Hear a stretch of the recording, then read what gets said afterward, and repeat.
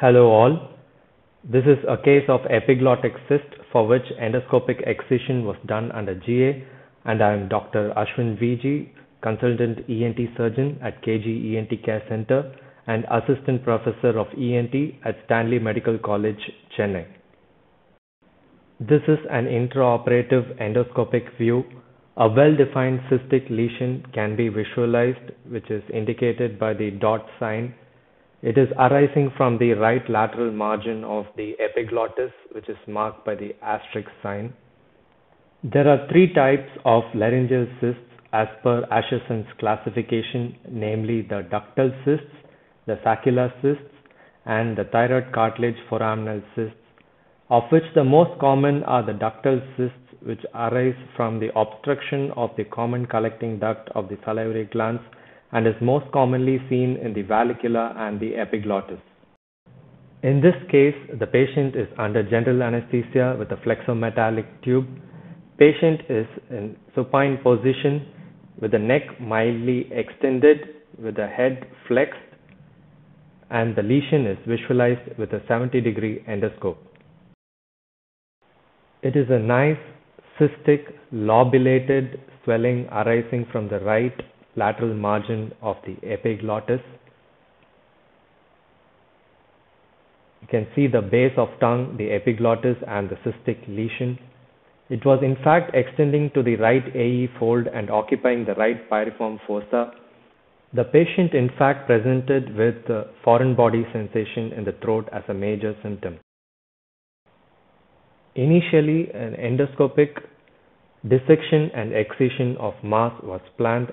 The lesion was held with a grasping forceps, and the base was cauterized using an endoscopic bipolar forceps and slowly dissected off the lateral margin of the epiglottis. That is an endoscopic bipolar, which is used for transnasal endoscopic procedures. An attempt is made to create a plane between the cyst and the lateral margin of the epiglottis.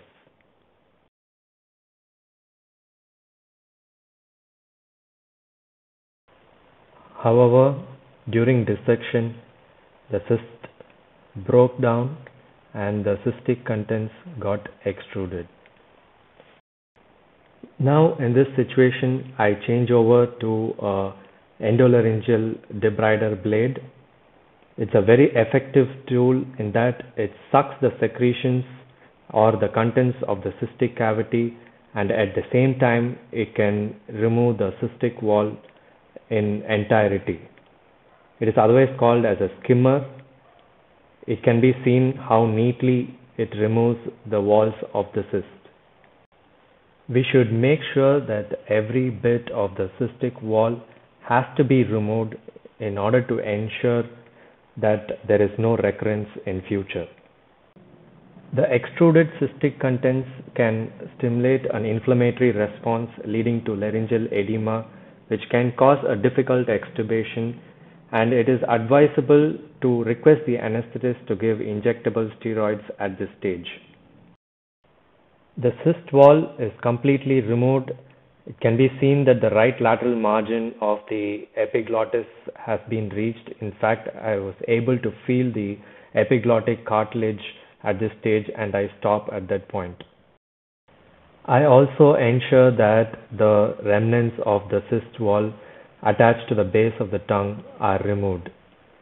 You should ensure that every bit of the cyst wall should be removed in order to prevent recurrence.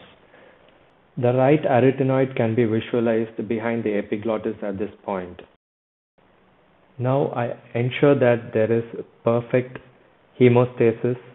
I use the endoscopic bipolar to coagulate the bleeding points on the epiglottis and the base of tongue. Now there is complete hemostasis of the region. I'm suctioning out all the secretions at this point.